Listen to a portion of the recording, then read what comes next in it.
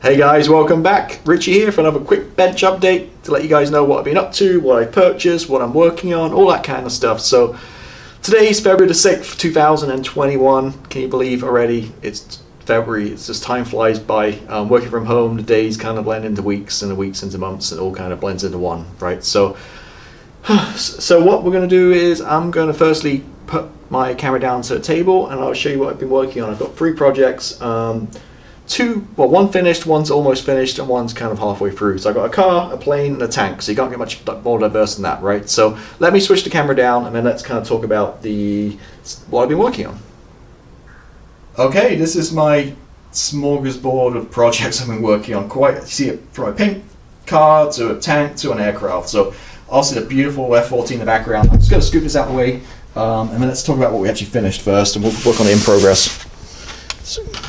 So this guy right here is which is Rifle Models 35th scale M1A1 Abrams 1991 Desert Storm Edition.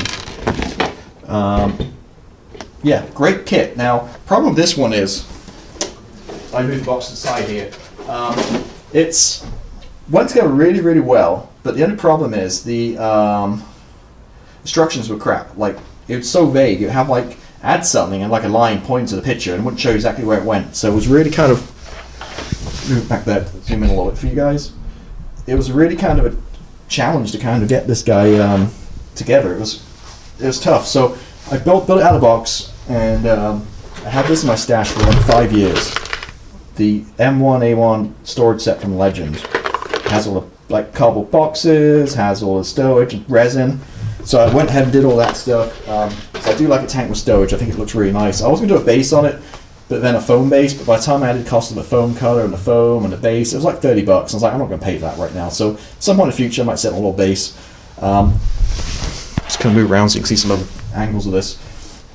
One thing too with this guy is, those keen-eyed would see, it doesn't have guide horns on the tracks. You can't see that stuff. I mean, the side skirts and stuff, but they were just so hard to cut off the sprue. The attachment point is right in the middle. It kind of blocked everything. It would take a ton of cleanup, a ton of work. I just couldn't be bothered. So I'd lose all my mojo doing it. So I just didn't bother putting guide horns on. For me, it's fine the way it is. Again, you're not going to see it. So I really kind of like how the blue collar and the red collars and stuff really kind of pick out some color in this. So I'm just going to move this guy around again. So painted with how I like to do all desert modern armors, Mission Models, US Desert. This sprays really nicely. No flat coats or no clear coats at all on this, just straight paint. And then I came on top of that paint with oils. So how I do my aircraft, you see them all the time. I think I used Starship Filth for this one, and just kind of added some dirt. And at the very bottom I added some grime wash, just sprayed on with the airbrush at the bottom a little bit. But that's the M1A2. Again, really kind of love this tank. I'm really kind of happy it turned out. I could have gone more on this one and more weathering and stuff, but you know, I kind of lose my mojo a little bit with armor, and towards the end, I kind of, getting all stowage painted and stuff, I was kind of ready to move on. So, yeah, one thing to note, all the stowage stuff, I used Citadel washes, I used the Agraf Earthshade, which is the brown color, and that worked fantastically, all the bags, and adding all like the detail and stuff to everything. So, yeah, so this is the, again, spinning it around, this is the Abrams. I'm really happy how it turned out. Also the kit, too, I think the same box you could probably build an M1A2. There's like tons of extra parts and sprues in there, and even you have a lot of stowage too in that your box. So like a lot of water bottles and stuff actually came in the refill pack with the kit, and there's tons more. There's probably like 20 water bottles, plastic water bottles on there. Obviously I only used 2 or 3 on mine, but yeah. So that's that one. I'm just going to leave that one off. Next up is something I'm doing for a group build of flooring models. I'm doing the 60s group build, so it has to be something from the 60s. So I picked this guy out. Let me zoom out a little. Wrong way. The Camaro 69 Z28 RS. Now, cool car. When I do muscle cars, I always kind of like to do yellow with black stripes. That's kind of my thing, I guess, what I like. But this time I'll do something a little bit different. So put your sunglasses on. Here it is, hot pink. So I was in Hobby Lobby, move that box out of the way, as you do, and I got the kit, and then I looked at the paint. I was like, what paint do they have? And randomly, they had like a Testa's hot pink pearl metallic. I was like, wow, that's a really cool color, obviously pink. So I thought, with the white stripes or black stripes, it'd probably make it pop and look really cool. So I bought that paint and I thought, you know, having a father of 2 daughters, I thought, you know what, if this thing doesn't turn out good or whatever at the end of it, I can just give it to the kids and they can fool around with it. So I painted this hot pink. Now, that was one of the worst colours I ever had in my life to spray. It didn't cover at all. It was really, really bad. I took like 20 coats. Once the paint's on and clear coated with LP9, it looks good. I just put the decals on earlier today, the stripes. I just need to clear coat over them and seal them in, and then this body's pretty much done. There's fingerprints and stuff on it just from me touching it. It wipes right off. But yeah, hot pink. I mean, pain in the ass to spray, but I think it looks something a little bit different, and I kind of like it. Stripes are a pain to put on. The decals are one big stripe, even though the this guy comes off, so you have to cut them. And as you can see closely, I actually ripped one of the decals, so I had to get a piece of another white one and stick it on top. So I mean, it's noticeable, but from the close up I can see it, but from distance you can't see it. So it is what it is. So yeah, that's the oh, another mess up I made with this guy too is I didn't paint the I didn't realize the spoiler was body colored that goes on the back.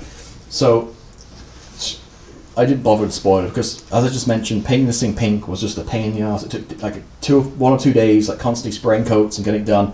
And to be honest, I already softened the decals. So what I had to do is just kind of tweak, because the decals go over the spoiler and around it, they're a little bit too long, so I had to kind of cut them and kind of do a little bit of work to get them to fit nice, which in the end I think I did okay. But yeah, the spoiler was a little bit bummer, but hey, this one has no spoiler, I guess. So there you go. So yeah, my hot pink 69 Camaro. So I've got a few days now. I'm expecting I've ordered a Meng FA18E Hornet, so that's going to show up in the upcoming week, hopefully. So I've got a few days now, so I'm going to probably plow on and work on the running gear and get the interior done on this one, and get this one worked on too. So that's the pink Camaro. And then the star of the show for me is this little guy, which I'm going to have to zoom out further. Keep going the wrong way.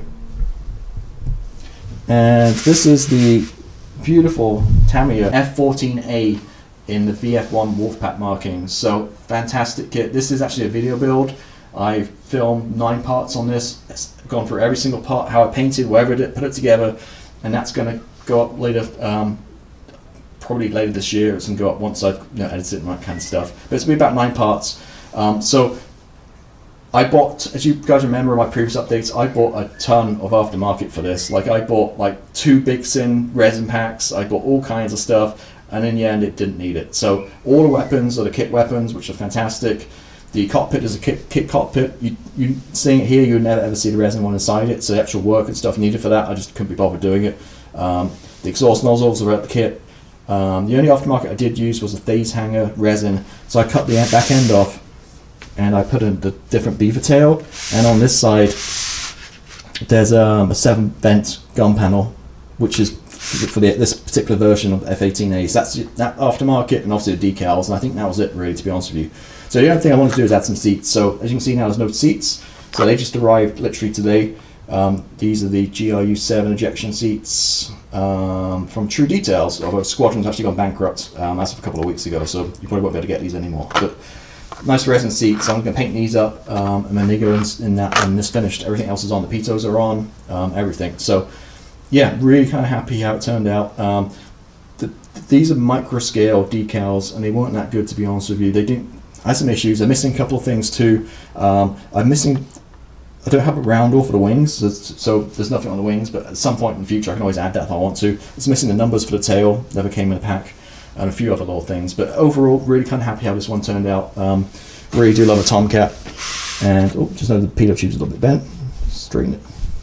Yeah, I'm really kind of happy how this one. I didn't go crazy weathering. I obviously weathered it up. I didn't go really ridiculously weathered on this, but yes, again, this is a video build. Just going to do the seats this weekend and then get those in, and then this one's finished.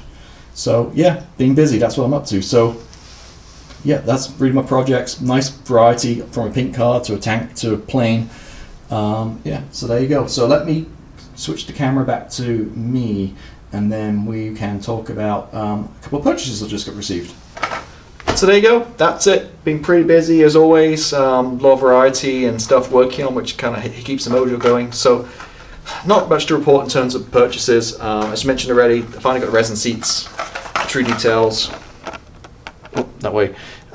So get these painted up in the F-14, and that one's done. So that's just to finish it off. Also, I got this big guy just arrived today. I think you've seen a lot of this on YouTube. The 48 scale Hobby Boss MV-22 Osprey. Awesome looking kit. I was thinking about doing a review of this, but there's no real point, because if you look across at Chris at Becker's Models, he just recently posted a really good review of this. One of the best reviews and more kits I've seen in a very long time, and not only because it's just a review, but he actually took the time to take it out of the box and actually put it together, dry fit it, and check how it fits together. So really good review. So shout out, if you want to see a review of this one, just go ahead to Becker's Models, and it's up there already. Really good 15-20 minutes or so review of this one. Looks fantastic. I was going to start this immediately, but I had a change of plan. I wanted, because you see so much of the back here, I want to super detail it. So before I get going and start working on this, I just want to give it a few months to see what aftermarket comes out, especially in terms of cockpit stuff, and also the back here. So before I start scratch building things, I want to see what comes out this spring and summer. So I'm going to hold this one back for a few months, do this later in the year, maybe as a video build. But like I say, I want to super detail the back of it, and I just want to wait and see what the manufacturers bring out in terms of aftermarket on this one. But yeah, big kit.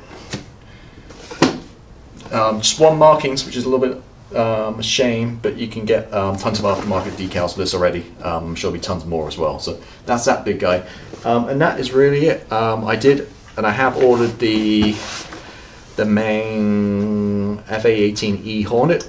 That should be here the upcoming week. So as soon as I get that one, I'll get a review of that one put up for sure.